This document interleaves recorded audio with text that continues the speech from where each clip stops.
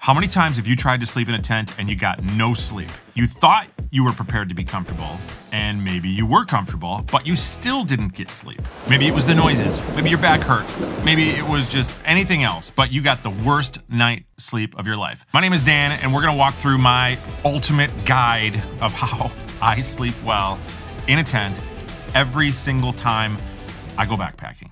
Okay, not every single time, but pretty close.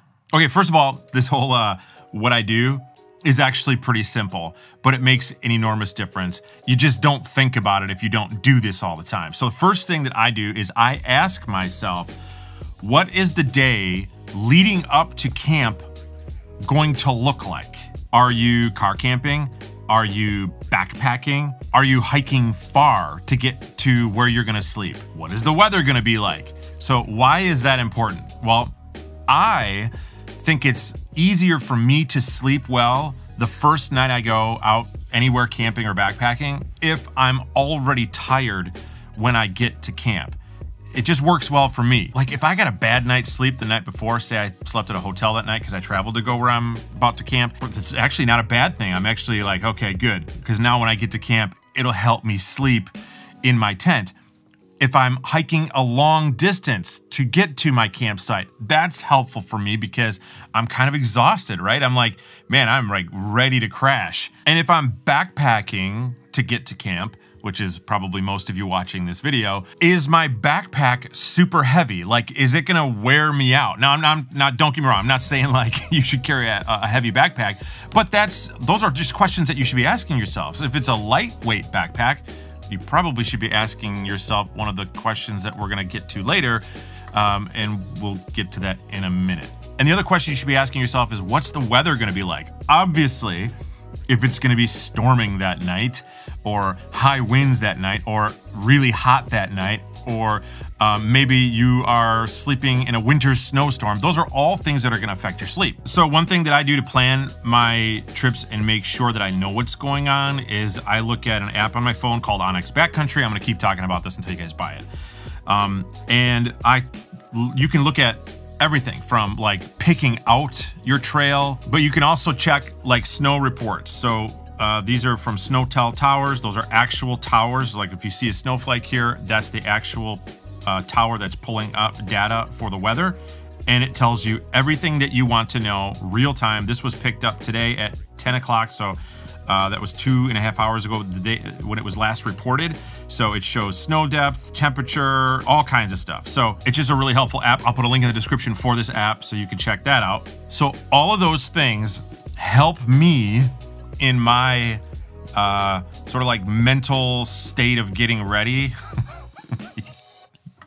Looking at my mental state can be interesting, but helping me get ready to get to camp and understand better of how I'm going to sleep that night and sort of mentally prepping myself for it. Another thing I always ask myself is, what is the camp situation gonna be like? So this is easier done when you get to camp, but you can sort of prepare in setting up the trip of kind of making sure that your camp is going to be at least decent, and you can do that on that app because it'll actually show you like actual campsites. But what you do is when you get to camp, you want to sort of look around and do the obvious, right? Well, maybe it's not obvious to a lot of people, but you want to make sure that the ground you're picking is flat, it's level, it's free of debris, and it's not in a location that water is gonna kind of flow through if it ends up raining, or it's not gonna come underneath you while you're sleeping, and that's gonna be miserable at night. But that's gonna assure that at least you're laying like you would be while you're sleeping in your bed at home. And then obviously, if you're sleeping with other people, like in other tents, or maybe there's somebody in the tent with you, find out ahead of time, like, bro, do you snore? Like, what kind of a sleeper are you? Are you the type of person that's gonna wake up like on the hour, every hour to get up and go to the bathroom? Are you guys the type of people that are gonna have a massive meal right before bed and your stomach's gonna hurt all night long? So assess the camp situation. All of this matters in how you're gonna sleep at night, because a lot of times when we go camping, we wake up and we didn't sleep good. We think that it was just like the tent, right? Or it was the sleeping pad or whatever, when it could have been a million other things that led up to that moment that you weren't ready for, that you didn't think through ahead of time, that actually made you sleep like really bad. Whoa.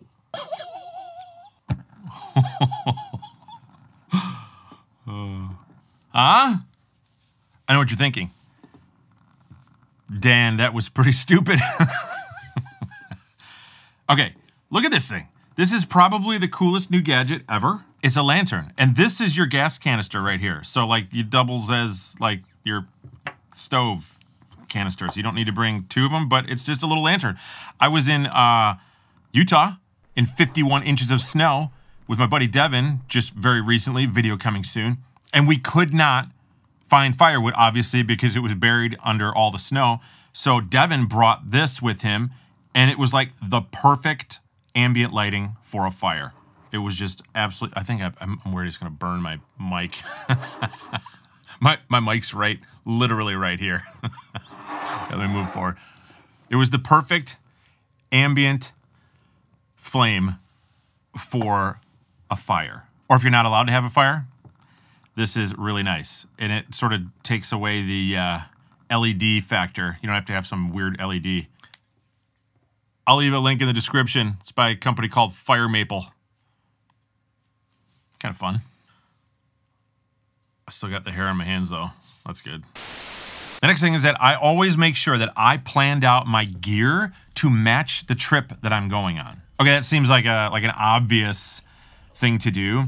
But if you're new, you don't know what to pick out, right? You think you know what you're gonna buy and what you're gonna use when you're sleeping in your tent.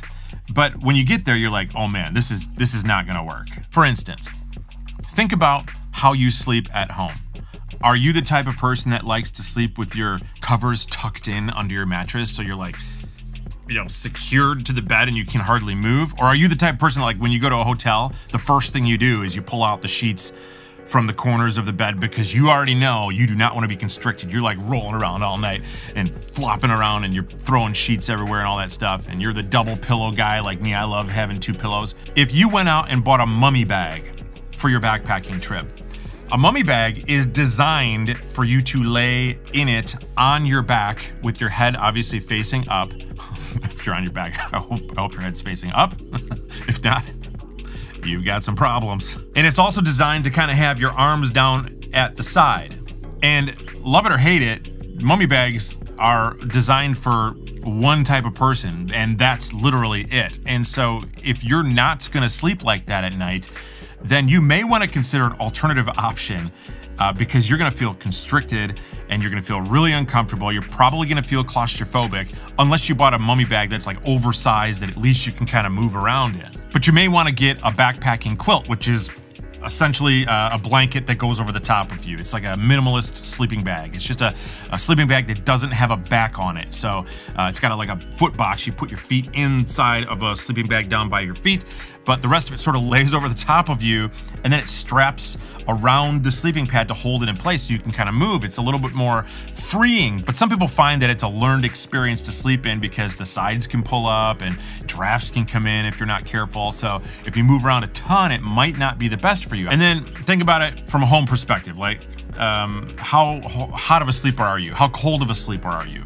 Did you buy a sleeping bag for your trip that is rated properly? Like if the bag says that it's rated to 20 degrees, it's probably not going to keep you warm at 20 degrees. It's going to keep you safe at 20 degrees. So it's probably really only going to keep you warm to like maybe 30, 35 degrees, at least most sleeping bags that are out there. Is your sleeping pad warm? Is it comfortable? Is it an air pad? Is it a foam pad? If it's not rated properly, and they're rated by what's called R value, that's just a way to tell you how warm the pad is going to keep you, and the higher the number on the pad, the warmer you'll be. So like, I like pads that are at least rated like an R value of 3, 3.5, because I know that I can use those kind of into the fringe seasons. They'll keep me warm and insulated from the ground, because that's a big part of keeping you asleep at night, is not being cold. You may have a really, really good sleeping bag that's properly rated for your trip. But if your sleeping pad is cold, you're gonna freeze and you'll be up all night. What I came to learn about my entire sleeping system was it needs to be as close to home. In other words, what I do at home as far as not feeling constricted, or how many pillows do I like, or how comfortable am I in warm or hot temperatures, and what kind of a mattress do I like, and that kind of thing. How can I mimic that out on trail to make me sleep like I'm at home, so that way when I get out there, there's not that huge adjustment when I get outside and I'm in a tent from leaving my house. Earlier, I mentioned about the weight of your backpack. If you are carrying a lightweight backpack, make sure that the gear in it is actually going to keep you warm, because sometimes we could take too little of stuff out there because we're so concerned about our hike that we are willing to sacrifice when we get to camp. And then in the middle of the night, we are regretting it a whole lot, and you get really bad sleep. And the next day, you just have a terrible day. You can't hike, and it's just going to ruin your trip. So make sure that your gear is at least going to keep you warm, safe, and comfortable. And the last thing that I sort of assess and I remind myself is, what is my expectation of sleep when I'm in a tent? I mean, really. Emmett makes fun of me all the time for my bougie setups, but I know what he brought for his bougie setup, so you're not going to believe this. Oh, hey. What's up, dude? What are you doing? Just relaxing here after a long day of hiking. I want to show everybody your bougie pillow. Oh, you mean this one, the Dick's Sporting Goods pillow? No, not that one. The one that's under your head. This guy? What is that? This is the purple pillow. The purple pillow? Like the purple pillow that gets shipped to your house for your actual bedroom in your house. Correct. Is what we're looking at right now. I was going to fire you. You're getting a pass, though. You're getting a pass this time, because that is a pretty cool pillow. I'm not going to lie. I look at that and I say, I really would like to sleep really good throughout the night. And then I lower my expectations. Because if you go to camp expecting to sleep perfectly all night long and wake up just so refreshed, like it was the greatest night sleep of your life, you are fooling yourself. Now look, there are the rare few of you out there that are able to do that, and you probably sleep better outside than in your house. Okay, that's great. We are so proud of you. But for the rest of us, lowering your expectations will give you a better result of the emotional excitement to actually sleep in a tent, because you're not frustrated, you're not angry, you didn't get good sleep. You sort of expected you weren't gonna sleep as good, so at least you're not like mentally upset the next day, and you're not horribly frustrated, and you're willing now to camp again and backpack again and make it sort of a routine. Also think of it like this. If you don't sleep good at home already right now, chances are you're probably not going to sleep much better in a tent. So your expectations should be at that level. All right, now I've mentioned this a long time ago in a very early video, but I actually sleep with white noise in my tent. And the reason I do that is because I sleep with a fan at my house, and I have for like 20 years. So the sound of the fan just helps me sleep, helps my wife sleep. So we turn the fan on, we go to sleep. And if I go out into the backcountry and there's no fan and it's like dead quiet, I can't sleep. It's really difficult to fall asleep because that experience of being at home wasn't with me in the backcountry. So if you didn't know this, there's a white noise setting on your iPhone if you're iPhone users, and I'll show you exactly where to get it. So if you're an iPhone user, just go to your settings menu and type in background noise, background sounds, and there it is, background sounds, and you can turn them on. And what do you know? There it is. And then you can actually save that to your control center somehow, like if you swipe down, you'll be able to see it right there, and then you can turn it on this way. Pretty cool. And then I just plug my phone into a battery bank and run it all night long. So look, I totally get it. I have been doing this for a very long time, and repetition obviously helps. And my tent has become sort of like a second home for me. It's like I get in it and I'm just used to it. But you gotta kind of look at it like, you know, you prepped for the trip, you bought all the right gear, you picked out the right campsite. You gotta remember where you're at. In a tent, in the middle of the woods, with scary sounds everywhere. And you may hear a little rustling in the leaves outside, and more than likely it's a mouse, it's a chipmunk, or it's the wind blowing the leaves. It's not a Sasquatch. It's not Bigfoot. All right, I hope that helps you guys out. I really, truly hope it helps you sleep, because when you get out in the backcountry, if you don't have a good night's sleep, it really does ruin your entire trip. And I don't want it to ruin your trip, because I want you to keep going. And if you had a bad experience, maybe now you know why, and hopefully this will encourage you to get back out into the backcountry to try it again. All right, you guys, we'll see you on the next one.